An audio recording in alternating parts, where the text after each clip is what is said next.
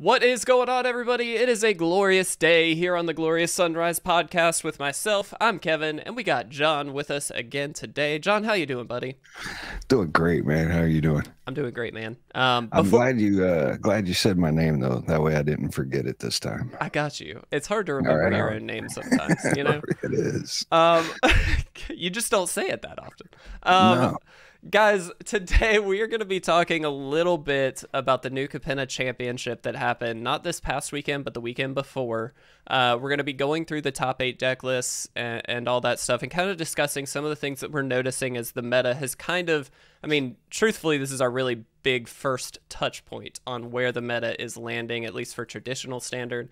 And so we're going to take a look at that, see some of the trends that we're expecting and all that. And then, of course, go into detail on some of these deck lists. We'll try not to go through every single one because we'll end up taking up all the time. But we will talk about some of that. But first and foremost, I just want to reiterate to you guys, if you're listening here on YouTube or wherever, you can listen to this on the Spotify app as well as the podcast app. Feel free to follow us there. That way you get notified, of course, when the new episodes come out. It is Monday at 6 a.m. Eastern time every single week. And we do have a blast with this. So John and I really get to delve deep into some topics and have a blast. And John, you've been streaming with us for the last couple of weeks. So how are you enjoying it? Man, I love it, dude. How is that community, bro? They're just so much fun, dude. They are. And what cracks me up is with the direct challenges and stuff. They just get in there and they just feed the whole. I mean, I don't know that streaming's ever been this easy. I really don't, because I just got to talk to them, and they're there to play, and they're there to win. So it's a lot of fun. Some of them are brutal in there. Oh yeah, oh my gosh. Yeah, it gets crazy, man. We have some matches. You get land floods and droughts and stuff like that from game to game, but some of them games just, my mind's melted by the time I'm done. Well, it's an absolute blast having you here. And again, guys, if anybody isn't aware, John is streaming now with It Resolves full-time, Monday, Tuesday, Thursday, and Friday at 7 p.m. Central Time. Is that correct? Yep, 7 to 9 Central Time. I get it mixed up because we're in different time zones, so I have to make sure I'm, getting it at the right time. But go hang out with him. You can challenge John directly in whatever format, whatever deck you want to use. Just give him a heads up so he can, face you with a reasonable deck on the other end. But it's a blast. I've been popping in every once in a while, and I really enjoy it. The first one especially was an absolute blast. We got a lot of people to hang out and beat your butt. Anyway. Yeah, man. No, it is. It's a lot of fun. And the whole other, the whole format open. Yeah. It's, man, you got to slide from standard to historic to explore to alchemy, man. It's a lot of fun though. It really is. These are things that I wouldn't normally hit unless they weren't driving it. But it has been, man. It has been a lot of fun. Good. Very happy to hear that, and thank you to everybody who is participating in those streams and hanging out with us. It is an absolute blast to be able to do this on the channel, so thank you to you as well, John. Yep. Like I said, guys, at the top of the episode, we are talking about new Capenna Championship. We're going to be going through the top 8 a little bit. Before we do that, I just want to kind of call out the top 8 winners here and just say a huge congratulations to everybody who played, but especially the top 8. Jan Merkel was the top winner of the whole thing. Congratulations to you, my friend. There are a couple other big names that I noticed in the top 8, like Mike Sigrist, Shada Yosaoka. All these kinds of people are really, really working hard to get those wins. So congratulations to everybody who made it through the top 8. Like I said, we are going to talk about some of the deck lists and all that stuff, but I think we'll start kind of high level and saying, okay, with this top 8, we have got, if I'm not mistaken, if my math is correct, basically 6 completely different deck lists out of the full 8. So 2 of them were kind of repeated, those 2 being Esper, Rafine, and Jund. But overall, I mean, in the top 8 alone, we did get to see kind of a variety of deck lists. And I think as we dig deeper, we'll see, some variety in the card selection, things like that, some very obvious things that show us where the meta is right now. But how did you feel about the flexibility, the variety of the decks that we saw? For me personally, some of them really good. I like seeing the interesting takes, especially with like the Esper mid-range, Esper aggro and stuff like that. And we're seeing some of the the Streets of New Capenna cards fit into other stuff like Jeskai Storm got big score over Unexpected Windfall, but Unexpected Windfall's in there too. So my deck's not out of it yet. My deck is not out of it yet. You got this. There's still time. There's still time, guys. I'm telling you. But no, I think the Jund list and maybe the Grixis Vampire list, those were probably the big shakeups with Streets of New Capenna. Had a lot of ads and stuff. But no, I liked it, man. There was variety all over the place. I mean, at least we didn't just see, enchants or mono whites, stuff that works really well in arena, but tournament, man, you got to be flexible and you got to be able to adapt, and you got to have the deck styles that can do that as well. Right. So I liked it. Well, and to that point, this is something that you and I actually talked about when the meta, or like first episode of Glorious Sunrise, when we were talking about Streets of New Capenna, that this opens up because it's a 3-color format now, where you're seeing a lot more 3-color flexibility and support in the land slot with the triomes. We're seeing a lot more, obviously, 3-color decks hitting the top of the meta. I mean, Jeskai, Esper, Naya, Grixis, all these Jund, all these decks are focused around 3 colors. Now, maybe one's more of a splash than a full-on, include, but we're still seeing a lot of 3-color decks hit the table right now.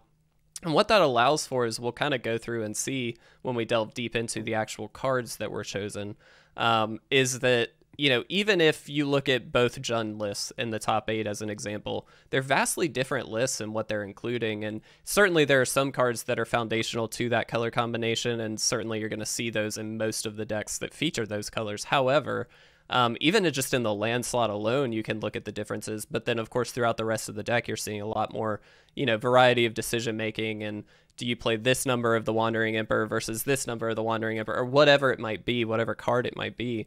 And even in the interaction slots, it seems like people can't decide what the exact right number of anything is. And I think that that's kind of a good thing, because that means we're seeing a little bit more differentiation. That's a good word. That's a $10 word. Man. That's wow. That was solid. I just pulled that one out.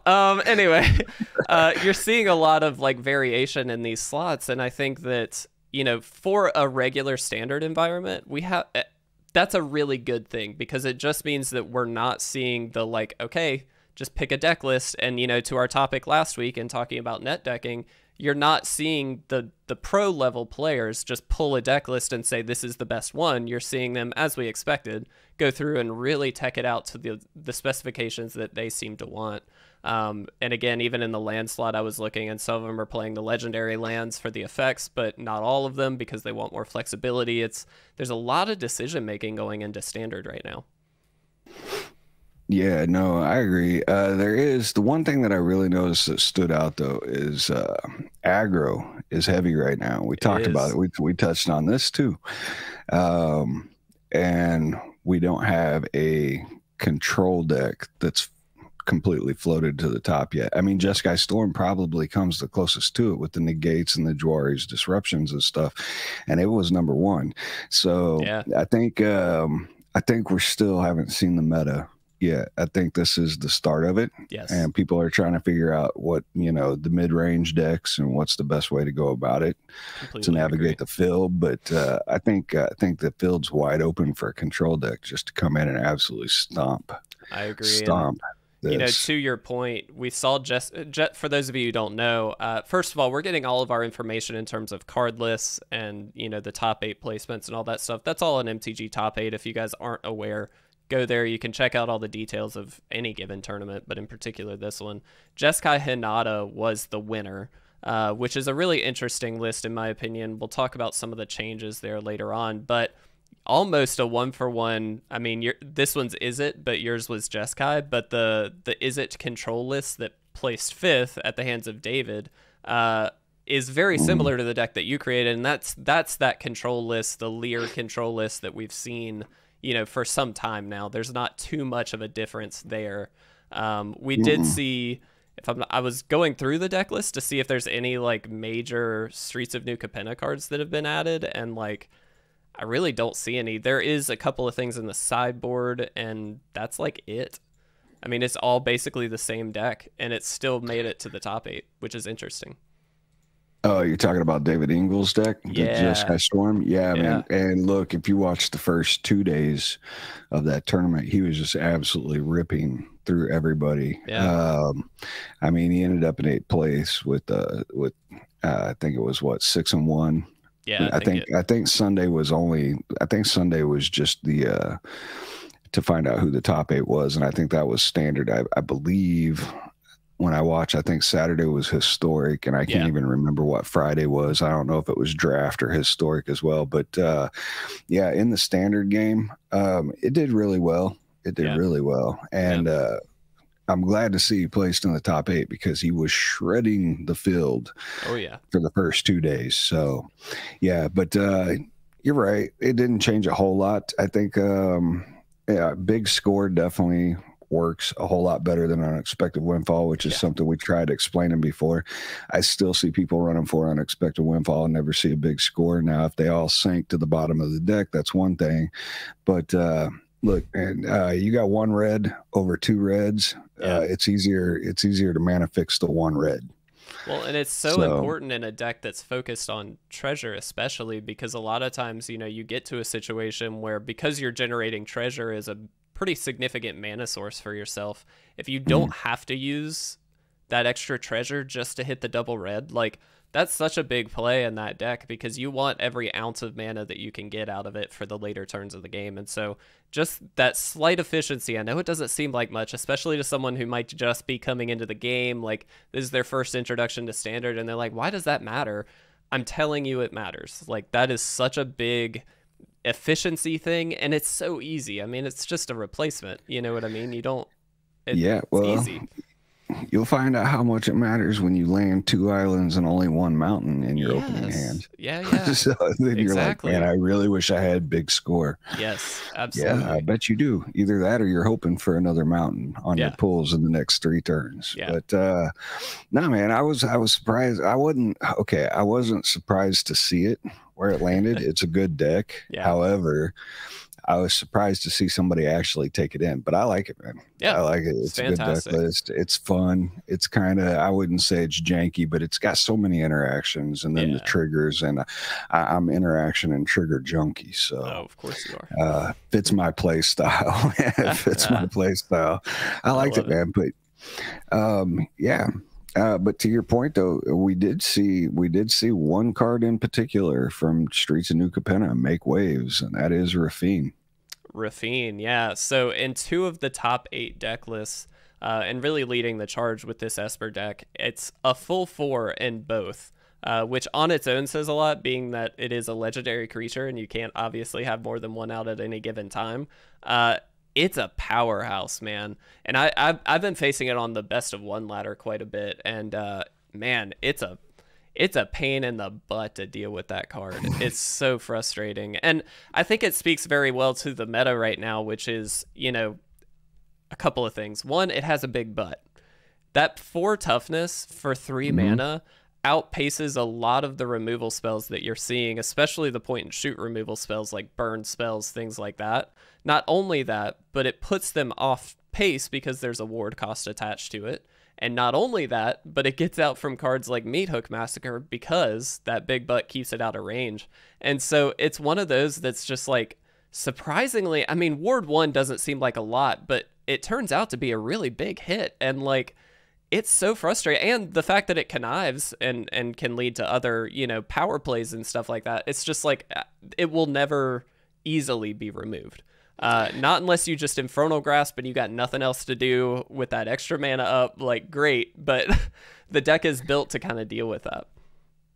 Yeah, well, and the easy spot removal Vanish and Verse can't hit it just because of the multicolored. No, man, it's an absolute pain in the ass, but it's an absolute you got to answer it as soon as it hits the board. So it's kind of doing several things on several fronts. 1, it's going to draw you cards. It's just going to get bigger if you want, or make your other creatures bigger.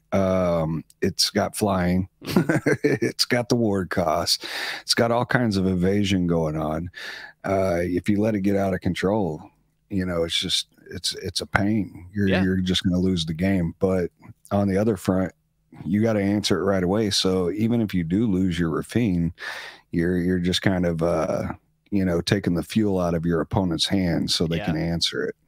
Well, and they're doing it inefficiently because of that ward cost, and so it's very unlikely to hit. If you get this down on turn 3 as an example, and they Infernal Grasp it the next turn for whatever, you're basically just saying like, okay, that's all you're going to do that turn. You're not going to be able to play anything else if you hit it on curve, and so it really slows things down and kind of plays that aggressive role. So it's a tricky card to deal with, and I wouldn't be surprised if we see much more of this Esper Rafine deck hitting higher up on the ladders and things like that over the coming weeks. I think it's such a great deck.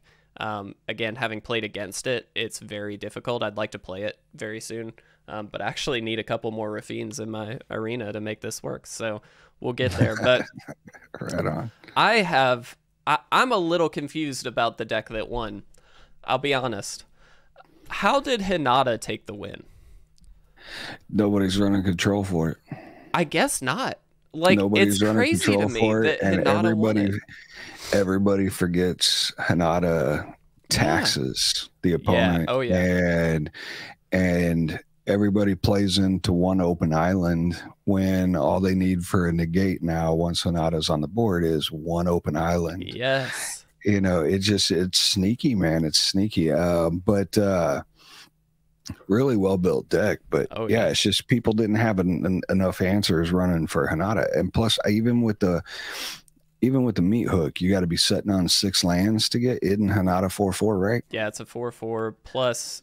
I mean, there's a lot of, because you've got negates and you've got in the list that Jan ran, Make Disappear made an appearance, which I think is kind of interesting. But I saw that. Yeah. Kind of a cool little include there. But it's basically a spell pierce on like steroids, because one, it counters anything. It's a soft counter for those of you who don't know. It's casualty 1, so you can double it, but it counters the spell unless the controller pays 2.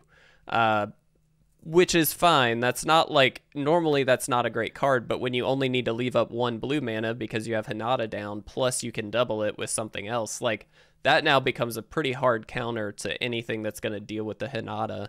And once you get Hinata down and save it for the next turn, you're pretty well able to take over that game, especially with Magma Opuses, even Goldspan Dragon in there to be able to get some more attacks in. Like, there's just so much powerhouse stuff in this deck.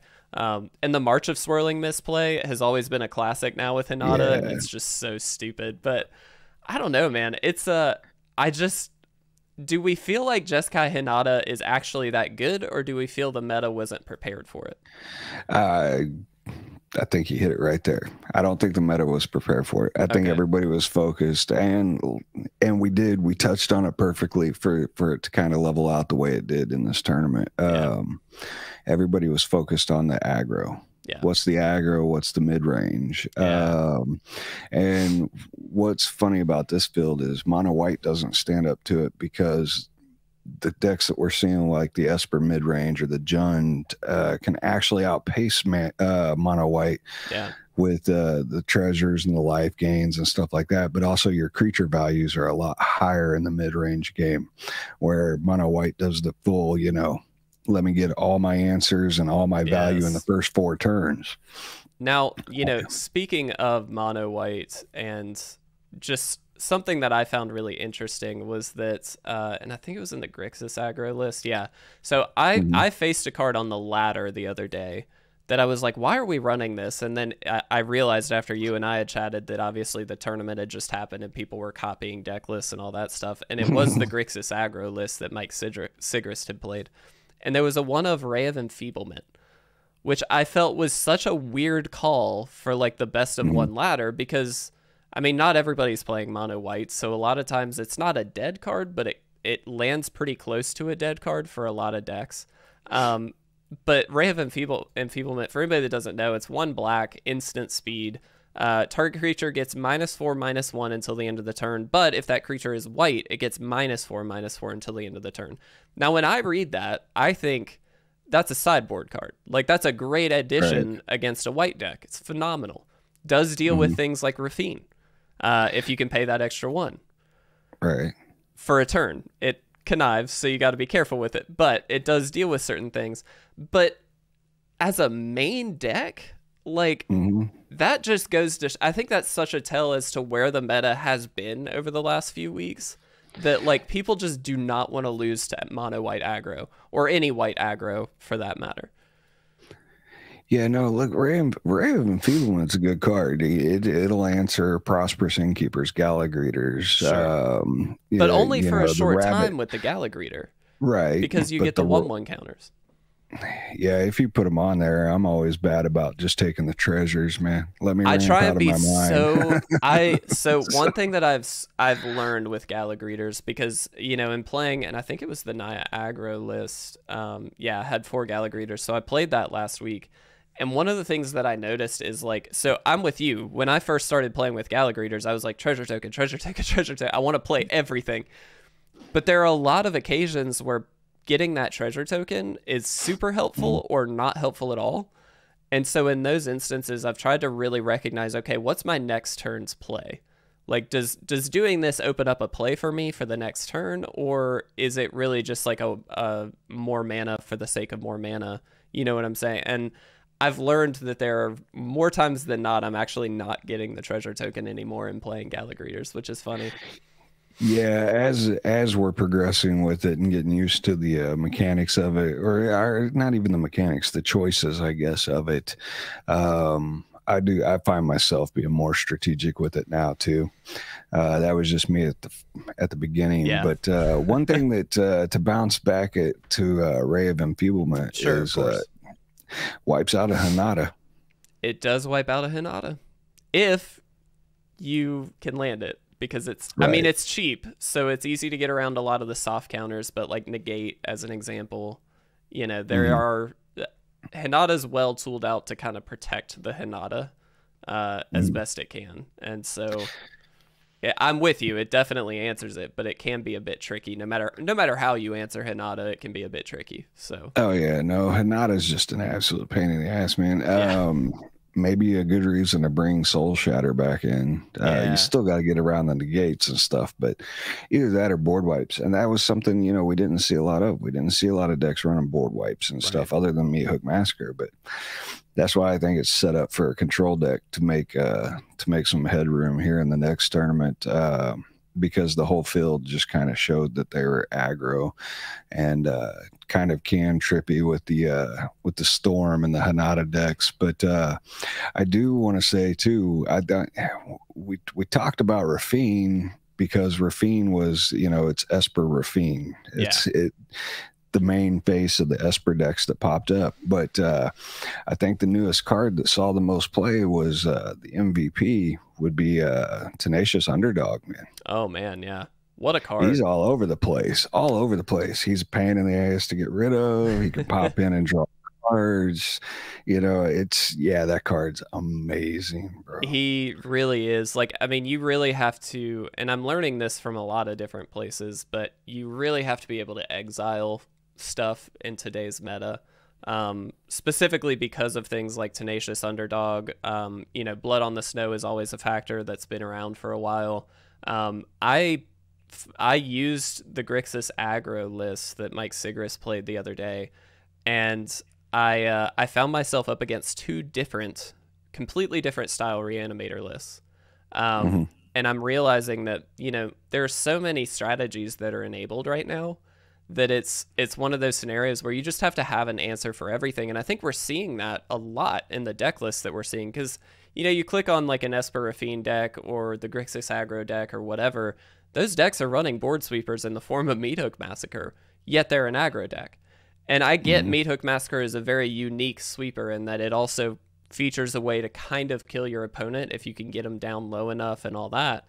But it's also just like, it feels weird to me to run an aggro deck with a sweeper in it. It's like, but you have to. I mean, you literally have to. Yeah, it was probably my best pick ever. Yeah. Before I even came over here, it's when it was Midnight Hunt, right? Yeah. And I called it my favorite card. Yeah, man. Who knew I was Nostradamus, But it is unique in the fact that you can do a sweeper. I think it fits really well in an aggro shell though, because it's also, you got to look at it the way I always describe it. You're either going to be using it as a sweeper or you're going to be using it as insurance. Sure. And if you lower it down onto the field for 0 and you're already wide, then whether you could meat hook out your opponent to death or not, maybe you get them within 2 to 3 of their life total just by protecting your own board. So now they can't really sweep. Now they got to be even more aware of what they're doing when they're trying to kind of reset the board state. They can't just go in and just throw down a doom scar and wipe it out, because you may take them too low. And if you got a tenacious underdog, you know, you take them down to 2-3 life and that thing doesn't get exiled, then you just blitz it in and you take out the rest of it. Well, now, do you think the existence of Meat Hook Massacre is part of why we aren't seeing, as you know, especially if you look at this top 8, we're not seeing cards like Doomscar, we're not seeing heavy, you know, I'll say traditional control decks for the sake of or for lack of a better term. Sorry, my dog is under here and just shook for no reason. But you know, is that why you think we don't necessarily see like Doomscar making an appearance in the top 8 right now, because of opposing Meat Hook Massacres? Because I don't think it's a surprise to anyone that, you know, we're in the first few weeks of the meta, and as you and I have talked about, aggro decks are certainly taking the front end of the meta right now. It would have been a power play to say like, nah, I'm just going to bring sweepers, I'm going to sweep, and you guys can't do a thing. You know, there's something to that. But those aggro decks are running Meat Hook Massacres for exactly the reason that you stated. Is that part of why we didn't really see control decks either doing well or in existence really at all for this?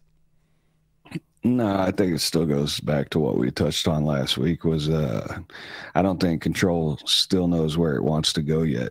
Okay. You kind of got to, I mean, the field's open and everybody's leaning into the aggro decks and they're really good. But I got to tell you, man, I was sitting there watching this tournament going, man, I really wish somebody would have brought in that Orzhov Planeswalker deck that we featured on the channel. Yeah, sick. Because I think it would have just slaughtered this field. Yeah. Oh, yeah. Because then even with the Hanada deck, I mean, yeah, sure, you've got some stuff, but you're eventually going to run out. And that deck, it just doesn't run out. That Planeswalker control deck that did deck not run out of nothing. That deck is Planeswalkers and Sweepers, and like that's it. That's it. That's it. Don't need anything else.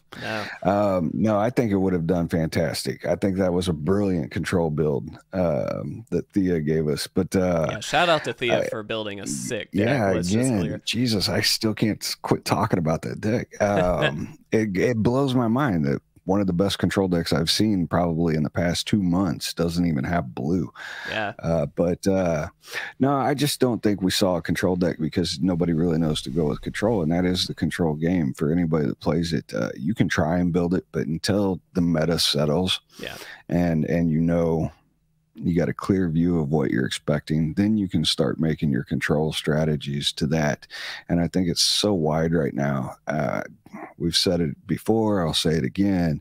We got really lucky with Neon Dynasty and Streets of Capenna. I'm not saying they're the best sets of all time, but they may be in contention for maybe top 3 best back-to-back sets because they went so wide. Yeah, they really did. I think, you know, to that point, Kamigawa did a great job of kind of setting a tone, and then Streets of New Capenna just took that to the next level because now we've got so much flexibility. And I know, you know, we were talking, I know on one of the podcast episodes, I believe, that we talked about previously, we were talking about this flexibility and the fact that, you know, we've got so much now that we can do that the meta is probably going to shift towards 3 color in a lot of the tier 1 decks. And I think we're seeing that, at least at this current stage of the meta, we're certainly seeing that come to fruition. But I also know there was some speculation on that. Like there were some people saying, and I don't want to call anybody out because, you know, it's just an opinion. It's not a big deal. But I know I talked to a couple of individuals who were saying, well, yeah, you know, the support's there, but you still want that streamlined build. We're probably still going to stick with 2 color for the most part and all that stuff. And, you know, obviously, Is It Control hit the top 5 here, but that's the only 2 color deck that we saw. Everything else was 3 color. And with the tools that we have, why wouldn't you? You know what I mean? Like you're building in that stuff. Anything you need, you probably have the ability to play it right now. And so it's like, you get so much flexibility, you get so much like much more decision making going on versus the like relatively stricter builds that we have seen in previous standards.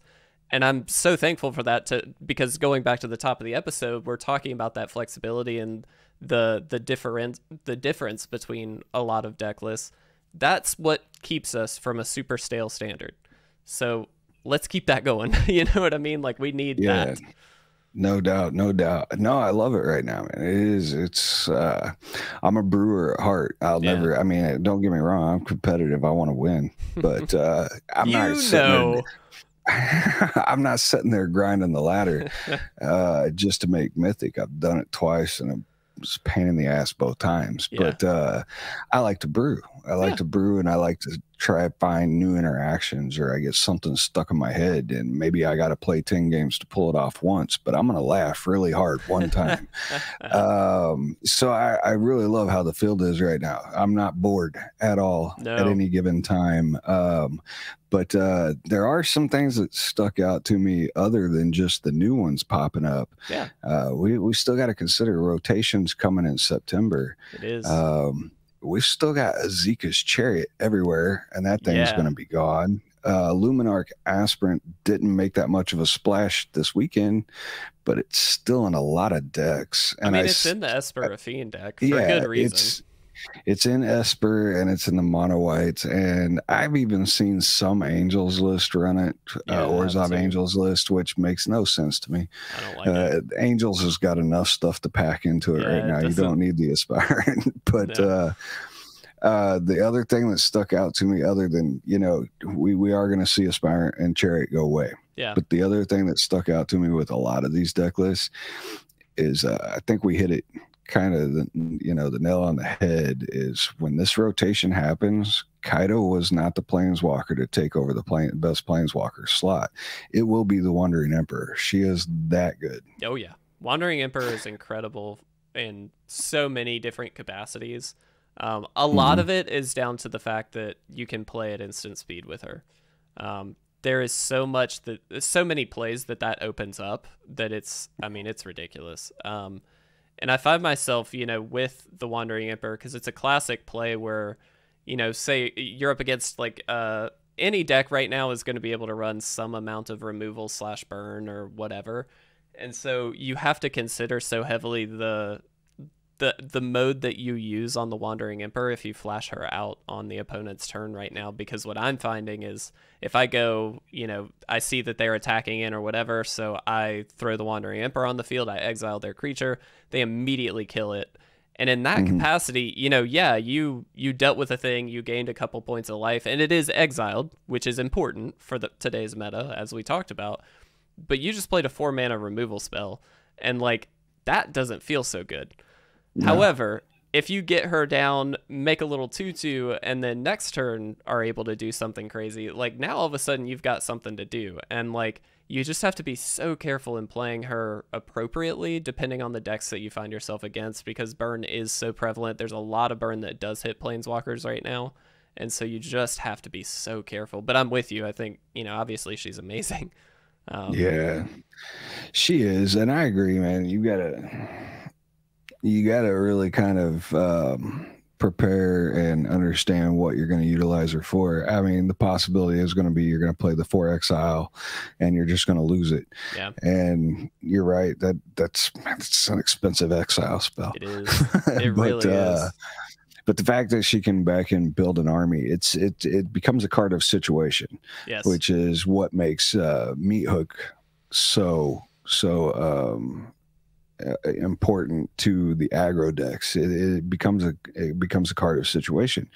Is the board state so far and wide on your opponent's turn that you need to use it as a sweeper, or are you far and wide enough and now you're just going to lay it down and use it as insurance, and it's going to be, you know, like what was it, the battalion or whatever, with where anytime a creature died it pings for 1.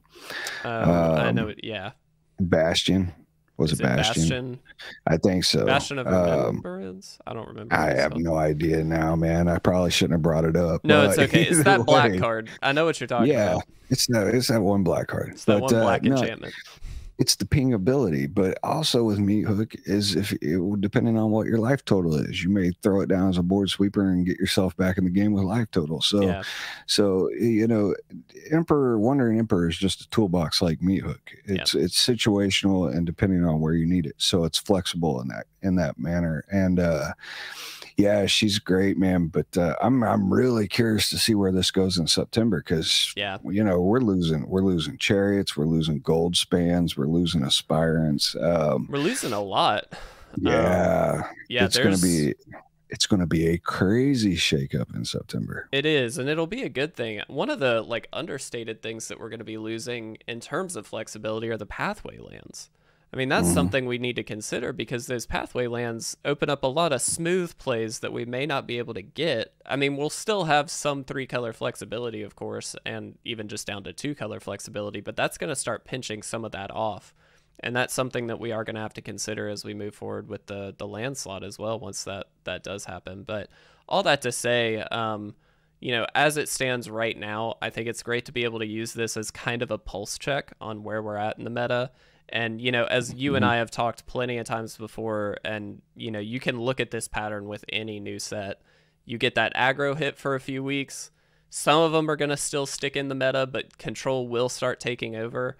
I think this is the real first sign that we're going to start hitting on that control hit very, very soon, because now people are expecting a lot of the aggro stuff. They hit the top 8, they're in the tier 1 slots.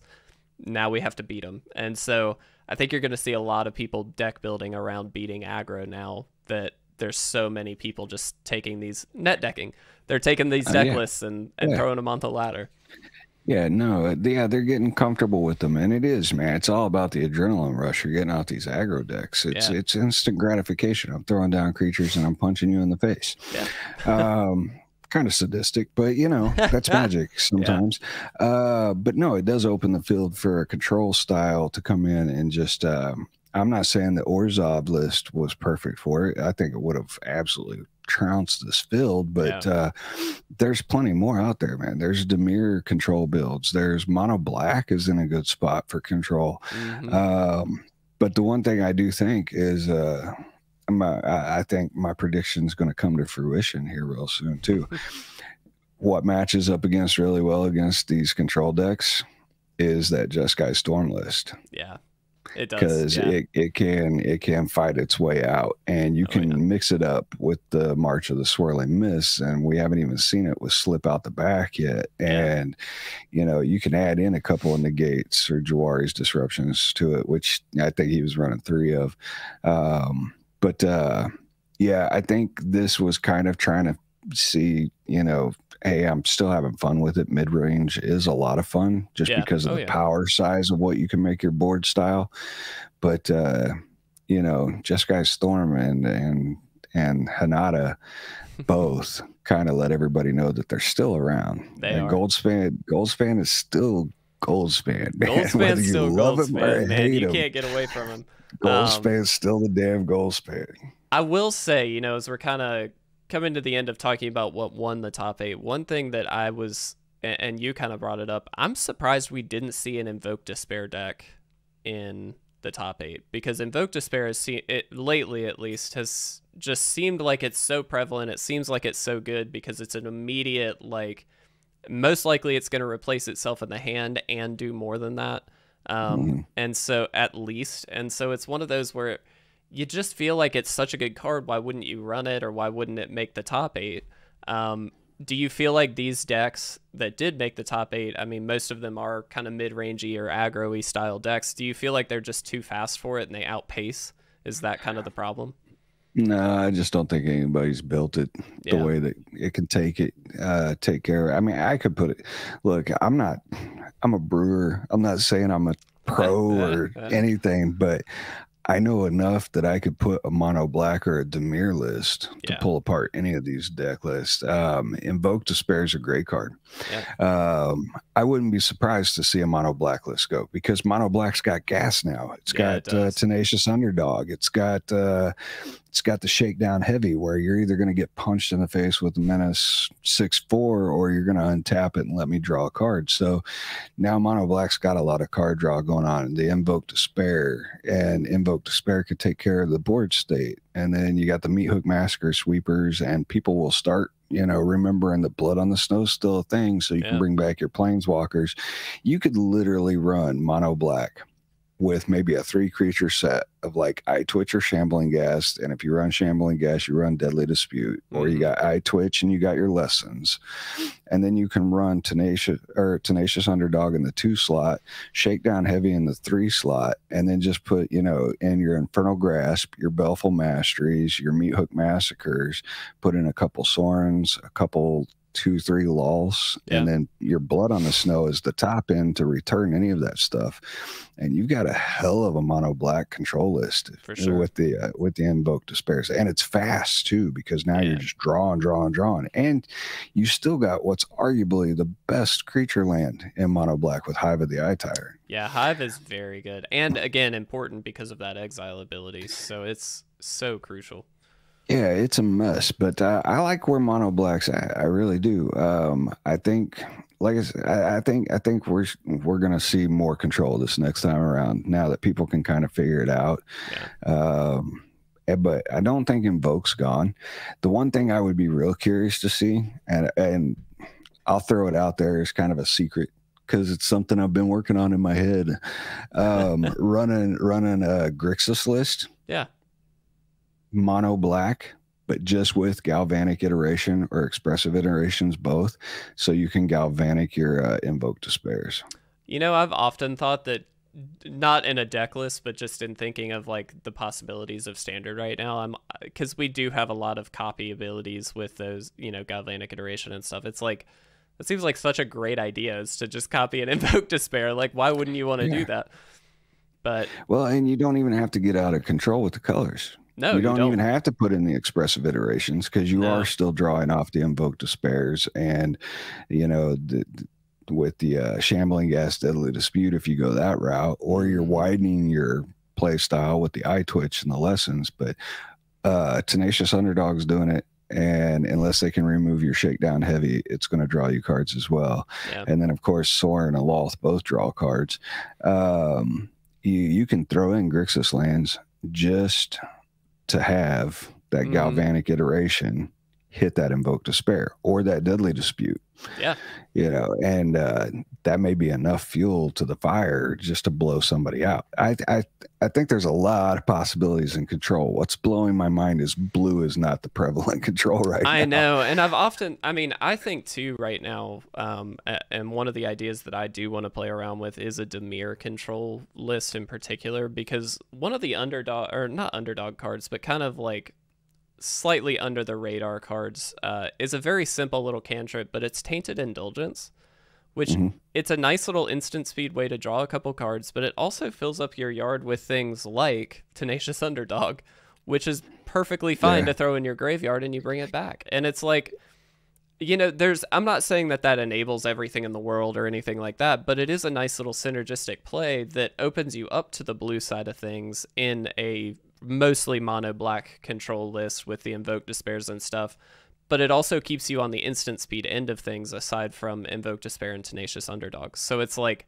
you can kind of keep the counter heavy if you want, or you can go removal heavy but keep it all instant speed, and then you've got plays, you know, wherever you need them.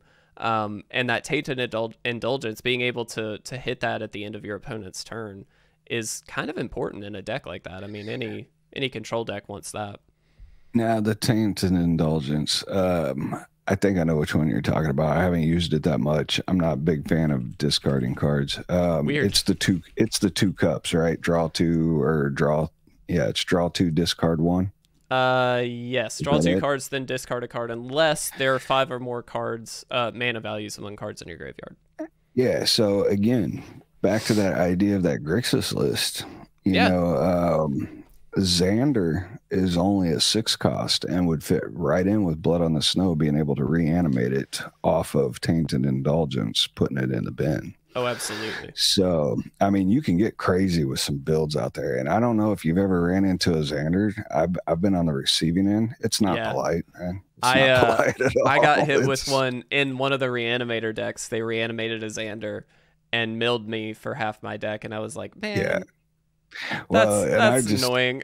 yeah, I've sat there and let it happen. One, it doesn't feel very comfortable because I don't No. like people touching my stuff, and that's all that card does is I'm going to touch all your things. And it's Whoa just like now. God damn, it really is, man. I'm going to mill you. I'm going to wreck your board Yeah, state. it I'm does going to wreck your everything. yeah, man. Very annoying I card. hate him. I hate him. I hate him. Yeah. But he is fun to watch. So Oh, I he's a sat there and blast to just watch. kind of watched it and was like, hey, good for you. You get to live the dream while I'm Yeah. sitting here living the nightmare. But no, Yeah, man, well. I think there's a lot of open builds still out there. I don't know that we've seen the best. I think we've seen some really competitive aggro builds. I think Hinata and Storm are still just from the Neon Dynasty set. It's just kind of the bleed over of two of the really best decks that were in that style. And then we saw a bunch of Streets of New Capenna mid-range builds come in. But now I think we're going to start to see, I think Jeskai Storm's in a really good spot. I think Hinata's in a less of a great spot. It's still a great deck, obviously, right? Especially with the person that can pilot it as flawlessly as it was this past weekend. But I think Storm's in a better spot than Hinata, especially when control comes in play. Because Storm, having played it a lot on my own, just goes so fast. Yeah. Oh, It goes so fast. I can literally close games out in turn 5, 6 at the most when I get just those sweet draws. As long as I've got big score in hand and it's pulling the cards I need, it's easy to close out a game really fast with Storm. Hinata's a little bit build up. But once you're there, you can't. It's hard. It's almost impossible. There's so much protection in that deck. And I think that's, one of the things that I would suggest is that we are going to start to see a lot more main deck disruption, I think, as things start to move forward in the meta, because there are so many high value plays that it's like if you can spend 2 mana to deal with a 4 or 5 mana thing, you're getting a lot more value than you used to get out of countering something like that. I mean, power creep is a whole other topic, and I won't get into too much of that. But, you look at a card like a Seeka's Chariot, that's an immediate 3-for-1 if you counter that. I mean, and that's a big deal right now because the Seeka's Chariot's such a good card. And there's a lot of things. I mean, that's just an obvious, example, but there's so much of that you got to start running some of these, interruption pieces or interactive pieces that I don't think we're not seeing as much of the instant speed versions of those right now. I think we're seeing some, obviously, but a lot of it is to deal with more than one thing at a time. So you're seeing a lot of the meat hook massacres and things like that, which is also important. It's hard to stay ahead when you're 1-for-1ing every time, but I do think at some point we're going to have to see a little bit more of that, because I think right now it's pretty easy if you go unanswered with 1 or 2 things.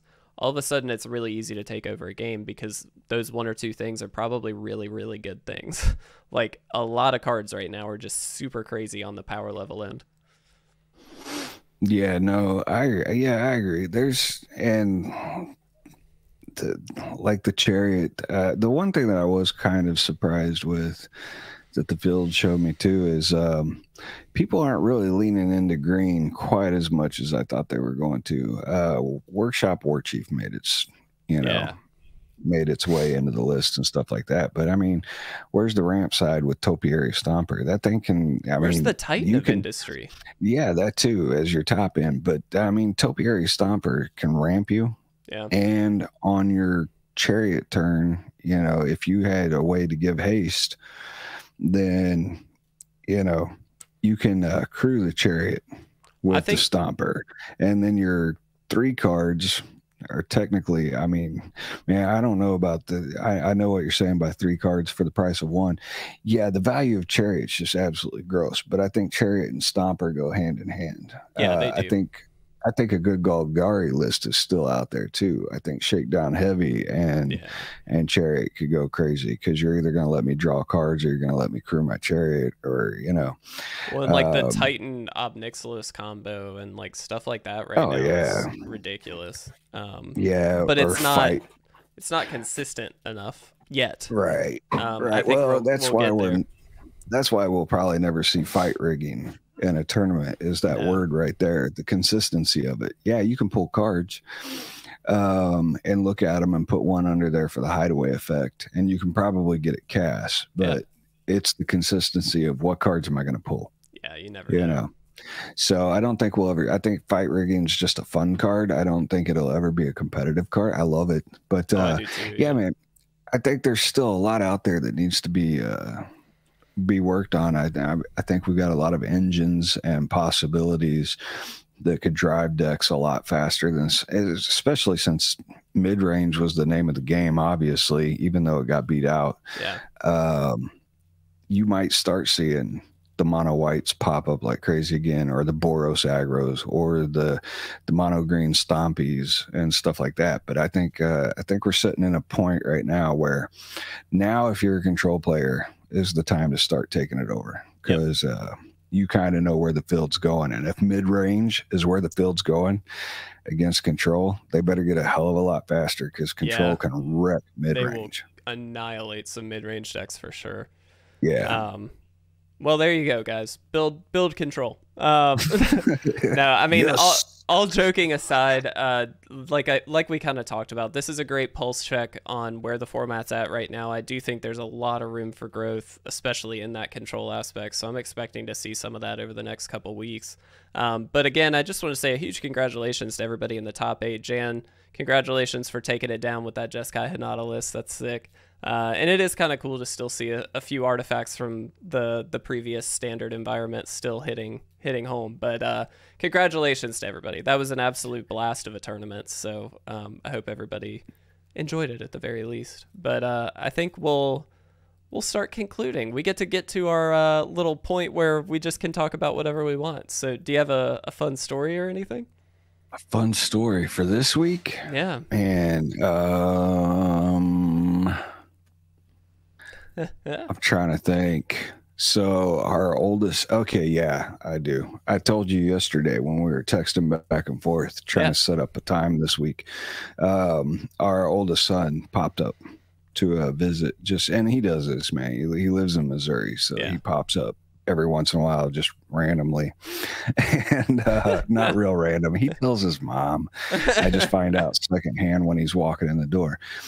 But he pops up and spends a couple days and then heads back and goes back to work just to kind of get a breather and stuff. And it was funny because we were setting up, I think, Monday night after stream, drinking beers. And no, it was Sunday night, not even on stream. And we were setting out. We usually get our time together later at night, once mom goes to bed, and Emmett went to bed, so we were drinking the beers, and he brought up the biscuits and gravy. God, I'm trying to remember all of this. But yeah, the kids, man, they always have their favorite foods. Oh, yeah. And one of his is the biscuits and gravy. So I cooked a sausage gravy, spicy sausage gravy and biscuits in the morning, and none of them eat breakfast, man. But if I cook this, they're all eating breakfast. John, I need to come eat breakfast at your place. There you go, man. There you go. But he got his biscuits and gravy. Most of them want the chicken Alfredo that I make. I mean, it's just, but it was funny, man, because he did. We were sitting there talking Magic and talking football, and then next thing I know, it was like, hey, so could you make some? I haven't had biscuits and gravy in forever. You know, it'd be really good, some biscuits and gravy. Some biscuits and gravy. Please. There you I go, love that, man. That's awesome. I have a soft spot for biscuits and gravy. So genuinely, when we finally see each other in person for the first time, first of all, I'll make it. That's going to be a magical moment. But yeah, man, it's going to be great. Well, you'll make biscuits and gravy. I'll make something that I know how to make. I don't know what. It'll be great. I'll It's figure literally something out. less than 30 minutes, man. It is the Oh, most homey breakfast you'll ever have, I ever. love biscuits and gravy. Such good Yeah, stuff. so easy. Well, I will say I don't have any like crazy fun stories this week. This week has been extraordinarily busy, as you and I were talking about, with work and all that stuff. So I haven't really had much time for fun. However, this past weekend, Caitlin and I, so we live in like a little townhome, and it's like a 2-bedroom thing. And so we have our master bedroom, and then we've always had a spare bedroom, which is also where the office space has been.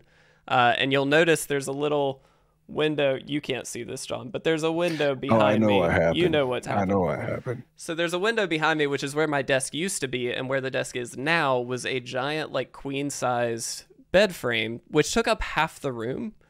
And we have people stay here maybe like 2 weeks out of the year. Like collectively, I'm not saying all at once. Like normally it's a night here or there, and it might add up to 2 weeks. And so I was like kind of looking at redoing the office space and like seeing what I could do. I've ended up replacing like my monitor setup and everything. But I asked Caitlin one day, she got home from work and she was telling me about our day. And I very rudely interrupted her, and I was like, Caitlin, I have an idea. And I just need you to hear me out. And if you nix it, it's fine. Don't worry about it. But hear me out. And she was like, okay, like super caught off guard. And I was like, what if we got a pull-out couch instead of that bed frame? And she was like, oh yeah, that's a great idea. And I was like, oh, thank fucking God. I was so worried. Yeah, man. No. So we ended up getting a couch, and we have to ditch the bed frame still because we found it was broken in places anyway. So we went online, we ordered a couch because we're lazy millennials, and that's easier than going somewhere. And so we found a couch on Amazon. It came in 2 days later because Prime is amazing. And in fact, it's right under the window. You can see just a blur of it over there. But turns out it's not a pull-out couch. It's just a regular couch. So we like unboxed it. That thing was heavy as shit too. So I got it upstairs, and like I had to take it up in pieces. I was like, there's no way I'm getting this up. Caitlin is going to be next to not, I mean, it's heavy. So like I didn't want her to lift it. So I was like, okay, I'm going to bring this up in pieces. So I start taking it out of the box. It was like 3 or 4 different pieces. No screws hold this thing together. It's all just tensioned little things. It's like super cheapo, but it looks really nice. And so we're like, we'll just keep it. We'll just bring the mattress out. We did keep the mattress, Yeah. so we'll just bring that out if people need to stay here. There you go, man. Yeah, look, we've got spare bedrooms because of the kids, Yeah. but and they keep funneling out the house at a rapid speed, so that's awesome. We've just got spare bedrooms now. No, but yeah, man, we keep one of those queen size air mattresses. That's a great idea. That's like it's like 2 feet. Yeah. Deep, and it's just a queen size, man. And what's great is most people come over in the summer here to visit, and if you've ever slept on an air mattress, those things stay cold as hell. They do. They're amazing. It works perfect. But no, now we've got enough bed space. Anybody can just take up whatever room they want. It's just funny because my brother will come over and he'll be like, can I have the other mattress? Because he sleeps hot, man. Yeah. He just sleeps hot. He's just like, I don't want the bed. Can I have the air mattress? I don't want the bed. Whatever, bro. Whatever, man. But before I do forget, not to completely go off that, but if you were getting ready to lock up and close down shop here, I got to sneak peek Top Gun. Oh, what? Yeah. Well, my retired thing. Yeah. Oh, so yeah. it eventually has some perks every once in a while, but I got to sneak peek Top Gun, and Is it good? Equally. Okay. Sick. That's good. So definitely check it out. And skip Purge Forever. And if you guys watch it, so it was horrible. Purge Forever. Oh. I hate those movies. Bad, man. I'm not like, so like I'll classify that as like obviously a scary / like dramatic movie. Obviously there's a lot of like tension and all that stuff in those movies. Yeah, it's just a big gore fest. Yeah, like I don't get freaked out by a lot of stuff. Like you know, I used to watch Saw as an example, and like Hmm. it didn't bother me. Like it's a movie, it's very fake, it's whatever. What really freaks me out is when I see people doing stuff that I feel like they're capable of, but they very clearly shouldn't. And that's like Yeah. all that The Purge is. That is, man. So the first one was fine. It was It was okay. intense, Yeah, I and I didn't love was it. like, okay, I see your concept. You're going there. Saw is completely different experience. I watch it because I just want to see how the traps go off. So Honestly, yeah, it's that's kind like, of my thing too. I used to think that was so freaking cool. Um, but no, Top Gun, and then if you haven't seen it yet, another suggestion would be what is it? It's Everything Everywhere All at Once. oh, I saw that, or I saw previews Yeah. of that. Yeah, Yeah, very good. But that's good. it, man. That's all I Oh, that's got. good. So I've been I dipped into rewatching. extra. Do you watch Studio Ghibli films, like anime films? Um, I'm very particular about which ones I watch. Okay. Probably the newest thing that I've enjoyed. Well, I don't know, man. I can't say that. I was gonna say Death Note, and that's not very new. No, it's But not. Death Note was really good though. dude, I've watched it like damn 10 times, Yeah. bro, all the It's way not that through. I long can't. too, so like you can binge that in a couple days and you're so stoked. It's pretty long, bro. No, it's It's not pretty that long. long. I like the Castlevanias that got released on Netflix. Okay. There was some other Parasite, I think, was one Yeah. where the thing came out of his hand. Yeah. Um, yeah, I'm more of an old school Ninja Scrolls, Fist of the North Star, Okay. Ghost in the Shell. Ghost in the Shell is great. Yeah. Yeah, and it's got about a bajillion. It's got more spinoffs than an X-Men comic book Yeah, dude, now. it's So, ridiculous. but go ahead. I'm sorry. No, Go no, no. ahead. I was just gonna say I've been like rewatching because I love the Studio Ghibli films. You know, like Spirited Away, obviously, My Neighbor Mhm. Totoro, Howl's Moving Castle is a favorite, Nausicaa, Valley of the Wind. Like all those are just things I watched as a kid, and so naturally I still love the nostalgia factor. So like just this week, I know I mentioned it's been a really busy week and I've been working a lot, which just means for me, I'm sitting at this desk doing a bunch of crap on the computer. And so I have my other computer over here, which I usually use for like music production and whatever. So I just pulled up Prime though, and I was like, I wonder if these are on here. And so I just started like once a day, I'll buy a film and I'm like, all right, that's the one I'm watching today. And it's all just been, you know, exactly what I said: Spirited Away, Howl's Moving Yeah. Castle, Nausicaa. I was looking today for Castle in the Sky, like just all those like old school Studio Ghibli films. Some of them are more old school than others, but I love them. And if you haven't seen Your Name, that came out years ago, but dude, the animation in that movie, it's not a Studio Ghibli film, but It's called Your Name. it's literally just called Your Name. Oh my Okay. God. I get like, okay, here's the thing. It's like, it's a love story. And so it kind of tries to pull at the heartstrings a little bit, and it's really good at it. And like the story is really interesting and compelling and stuff. But being a graphic designer, holy Mhm. fucking shit, the animation in that movie is amazing. Yeah. No, It's stunning. I'll definitely check it out. And Spirited Away and Howl's Moving Castle. Yeah, definitely. Yeah, man. I think, like I said, I have a real particular I get you. taste in No them, worries. and it's got to be a really easy storyline for me to follow.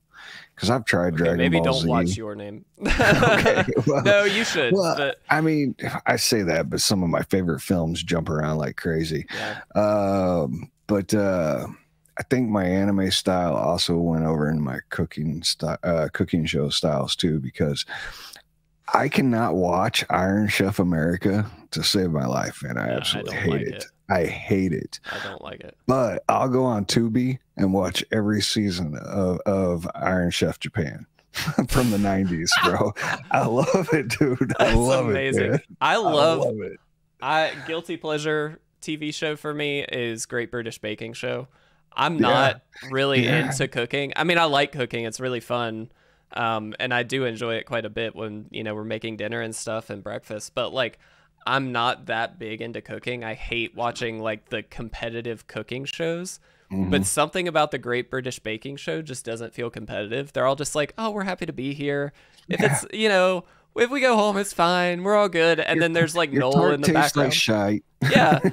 And then there's Noel in the background just making old Greg jokes and stuff. And then you're like, all right, sick. I'm into this. But yeah, I love it. No, I like it. I like it. It's a good one. But yeah, man, Iron Chef Japan. And then now look, I do love cooking, but I'm not cooking damn sea cucumbers and stuff like that. Or, you know, Fuck that. what they have on there, that one that I watched last night. I think it was the stingrays. Oh God. And you can only really do, I mean, you can use them to make a soup broth, but you usually only use the cheek fillets off of them. But yeah, man, I love that. And it was so back in the 90s. I mean, that was right about the time the first Mortal Kombat came out, and it just kind of, I mean, it kind of turned Mortal Kombat into a cooking show, but people don't die. But it's, yeah, I love it. I love it, dude. But yeah. All my that to style's say, all over the place. There no, we go, man. Okay. We dove into so much. We did. It's so little time right there. That was amazing. Guys, I just want to say a huge thank you again to everybody who supports the channel, the podcast, the streams, the videos. It all does really mean a lot to us. So thank you guys so much. I hope you enjoyed this episode. I know we rambled a little on the end there, and it was worth it. Congratulations again to all the top 8 winners of the new Capenna Championship. An absolute blast to see where we're at with the meta. And again, just awesome to see you guys and the variety of deck lists that we're getting here. So congratulations. That is going to wrap up today's episode, though. So with that, we'll get out of here. I hope you guys have a glorious day. Peace. Yes! There you go.